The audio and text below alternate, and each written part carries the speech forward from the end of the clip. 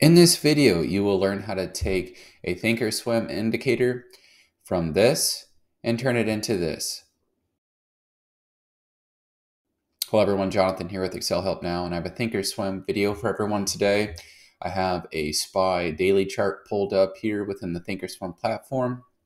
And then below I have the force index, oscillator, and the top indicator graph here is going to be just out of the box what the indicator is going to look like if you just use the default settings. And then below that is what I'm going to walk through today and show you how to add this cloud cover, the green and the red above and below the zero line, and then also this color gradient to show lowest to highest peaks so you can be able to identify trends and divergences better. So really a way to make oscillator indicators stand out and visually more appealing, and also help you to make better sense of it and to be able to gather insights. So it's going to be a short video, and hopefully it's helpful. I will have a link in the description to the code that I'm using to do this, and I'm going to walk through from start to finish how to go about doing this.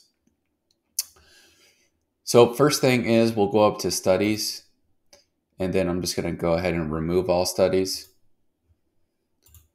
So we got a blank sheet here of just a standard candlestick chart with the volume subgraph.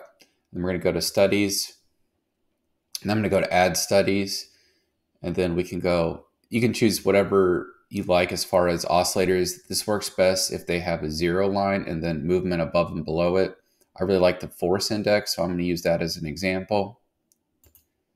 Okay, so like I said, this is just standard indicator that you're going to get, and it's going to have a zero line and then either a positive or negative force index that oscillates around that. 13 periods is the default. So once you do that, we can go over here to studies, edit studies, then you right click, and then do view sources. And you can see the code here. So we declare a lower variable. We have input length equals 13 periods, plot FI, which is our force index, and it's an exponential average of the close today minus the close yesterday times volume. And we're going to do that average over the length, which is 13 in this instance. And then it's going to set the default color to 8. And then we have to plot the zero line, and the zero line color is going to be color 5. So that is the code. Now what we're going to do is flip over to Excel.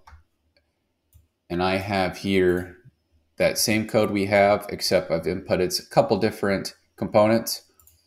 So we saw the input length, the plot, but now we're going to do this FI, which is our force index or whatever indicator you're trying to update. And we're going to define the color, and then we're going to call highest, and then we're going to do color yellow. And I have a color cheat sheet over here for Thinkorswim. So if you don't like the colors I'm going to lay out here, you can choose different ones.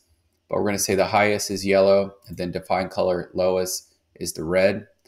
And then we're going to assign normal gradient color over the length of 13 periods from lowest to highest. And so what that does is going to just change this line. That is just the static color. And it's going to add a yellow and a red scheme to it, just to make it stand out so you can see over the 13 periods where your peaks and valleys are, so you can spot divergences from price. And then for the zero line, plot zero line color. I'm going to make that a light gray. And then this is where we're going to add that cloud cover. And it's just a simple add cloud for the force index, your zero line, color green above, color red below. It's a pretty simple code. Like I said, we'll go ahead and just copy that, flip back to Thinkorswim, studies, edit studies.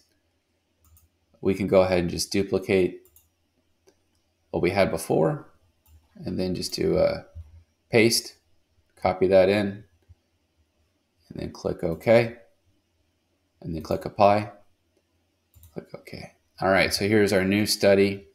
And so that gradient, you can see it's red down below at the lowest point, and then it grades up to a yellow over the 13 periods. And then you can see there's some orange transition. And then you have this nice cloud cover above and below the zero line, and I made that zero line gray. So I think this just makes the indicator stand out way better than just this pale line with a red zero line. So that's all I have today. I hope you found this helpful. Please consider liking and subscribing. And again, the link to the code will be in the description. Thank you for watching, and God bless.